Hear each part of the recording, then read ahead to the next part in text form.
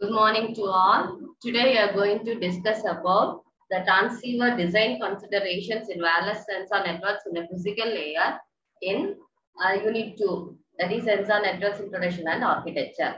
So the first and foremost thing we are going for design considerations is energy profile. So there will be more number of issues we have discussed in the last class. Based on that, we have identified these should be the considerations.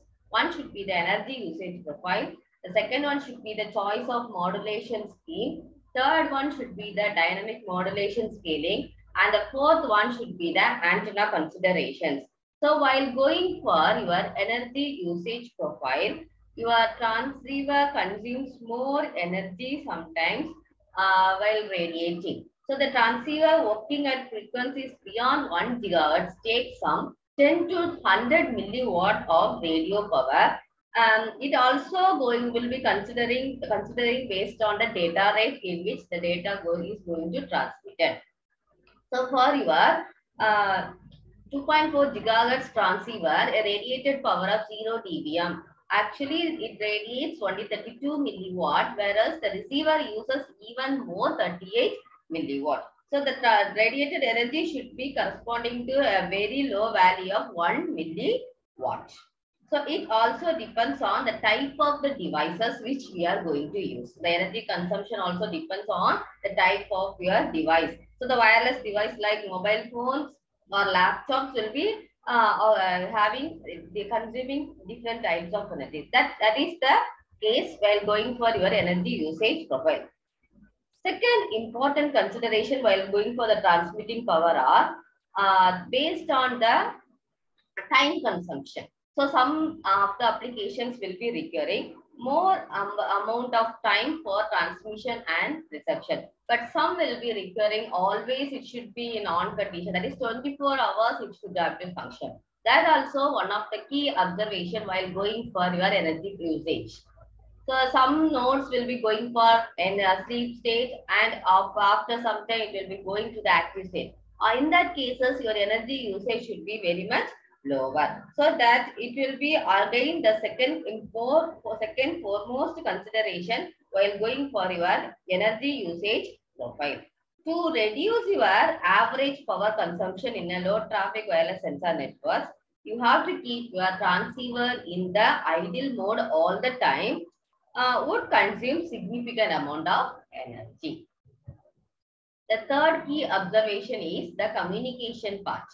So communication part is nothing but your bit error rate requirements, range, that is nothing the distance, and the transceiver type you have chosen. So that also coming under your consideration of your energy usage profile.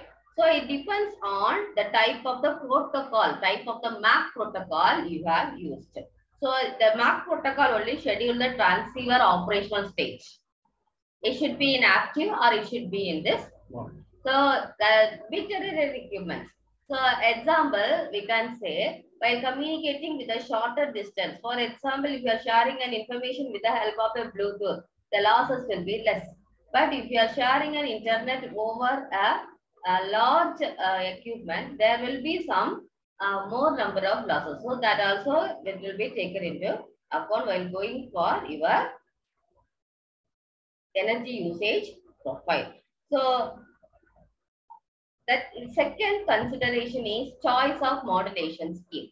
So the choice of the modulation scheme depends on the desirable data rate and the symbol rate, the implementation complexity, the relationship between the radiated power and the target bit error rate, and the expected channel characteristics. So a very crucial point is nothing but the choice of modulation scheme. So the foremost observation is higher the data rate offered by the transceiver, smaller the time needed to transmit a given amount of data. So smaller energy will be consumed here. To maximize the time a receiver can spend in speed mode, the transmit time should be minimized. Okay, so the transceiver depends on the data rate. That is the first consideration. Second consideration is power consumption of the modulation scheme. So power consumption of the modulation scheme also depends on the symbol symbol rate rather than your data rate. So the power consumption depends on the high data rate. So obviously it will be desired for high data rate at low symbol rate. So most important thing is M-array modulation scheme provides this choice of modulation scheme.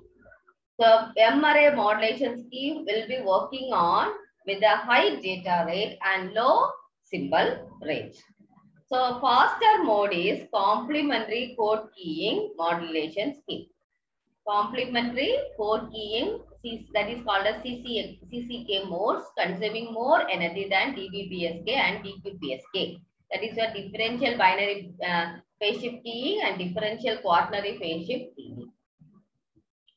Dynamic method, important criteria is dynamic modulation scaling. So it is interesting to consider the methods to adapt the modulation scheme in the current situation. So for dynamic, from the name itself, we can say we are going for certain application. For a BPSK means for some application we are using for quadrature amplitude modulation. So it depends on the type of application. So most cases for M-array QAM, a target bit error rate of 10⁻⁵, a model have been developed that uses the symbol rate with B and M number of possible symbols. It should be clearly the bit delay and the energy per bit decreases for increasing B and M. So the energy per bit depends on your number of symbols than on your symbol rate. So if you are using a less number of symbol rate, for less number of symbol rate, for you will be using in quaternary 2 symbols per bit. For a data to transmit, we are going to consider 2 bits as a symbol, but binary 1 bit as a symbol. If you are increasing the number, that is symbol rate. So that means we can go for 4 QAM, 8 QAM, 16 QAM. If you are going to increase that, then your dynamic modulation scaling will be giving a better performance in your transceiver design. Then the fourth criteria is antenna considerations. So the antenna considerations, mainly the applications such as agricultural field will be requiring this major thing. So the desired small form factor of the overall sensor nodes restricts the size and the number of antennas. If the antenna is much smaller than the carrier's wavelength, it is hard to achieve good antenna efficiency. So that is, a small sized antennas, one must spend more transmit energy to obtain some radiated energy. So small size antennas will be requiring very complex design considerations. Secondly, with small sensor node cases, it will be hard to place 2 antennas with suitable distance to achieve the receive diversity. So that is another one important thing we'll be considering while going. So this antenna considerations will depends on the type of application. Again, it will be depending on the type of application. So for disaster relief, healthcare, outdoor environments, then you are a practitioner, a physician who is going for giving a healthcare, then you are a local doctor. All will be having this connected with the another one device. But the antenna size used in the transmitter and the receiver is not the same. So the radio waves emitted from an antenna close to the ground, typically some applications are faced with higher path loss.